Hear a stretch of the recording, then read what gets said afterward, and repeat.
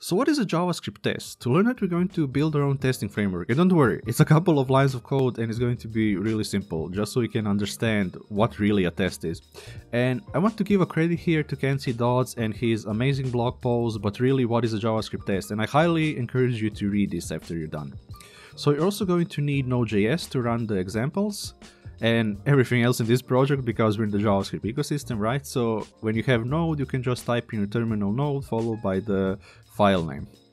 So you can go to Node and you can download the LTS version, which is the latest stable one, and you're good to go. Okay, so what's the simplest test that we can write? And inside here, I'm in a tutorial folder and I'm going to create a file that's example.js, and I'm going to open the terminal down here. So let's create a function that's adding two numbers. It's going to be a and b, and it's going to return a plus b, right? So we can say the actual result is going to be, should be 4, right? So the expected result is 4, and then we can say if actual doesn't equal expected, we can throw an error. Throw new error. We can say the backticks, and then we can use the wavy voice. We can say actual is not equal to expected. And of course, if you want to see this error, we have to be bad at maths. And of course, I'm not doing this on purpose, right? Because we're all really amazing at maths. So we can type node example.js and we should see a beautiful error. So 4 is not equal to 5. And this is awesome. But I think we can improve this already. And we already made an assertion. So if I scroll down here, we can build our own assertion library. After all, the limit is our imagination. So let's create a nicer API to work with.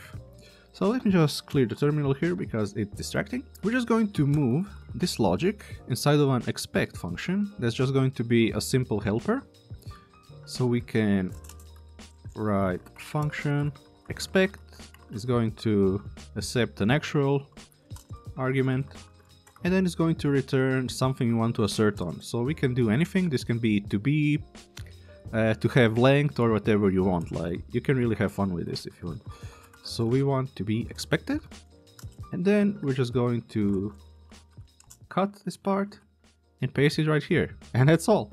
So let's take this code. So it's just like in the example.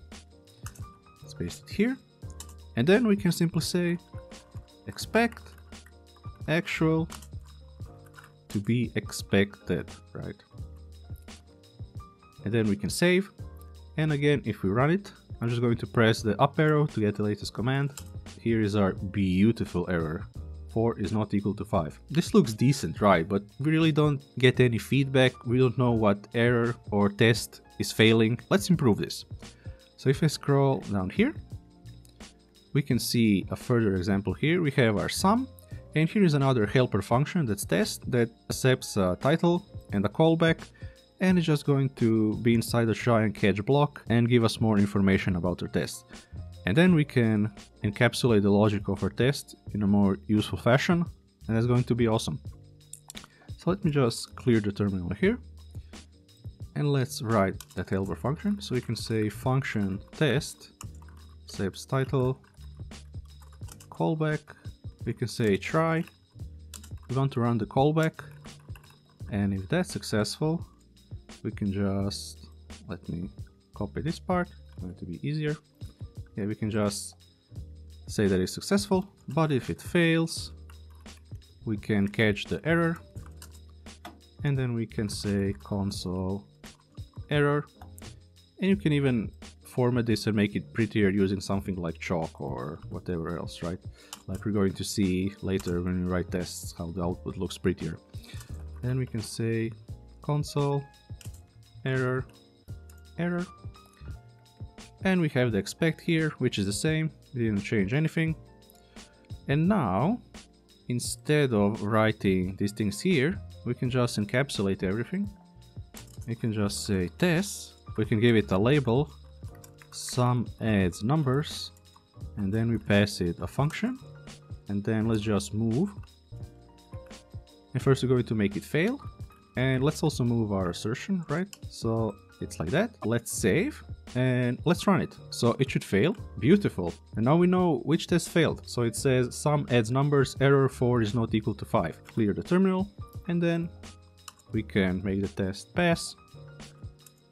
Run it. Sum adds numbers. This is really an awesome way to learn testing.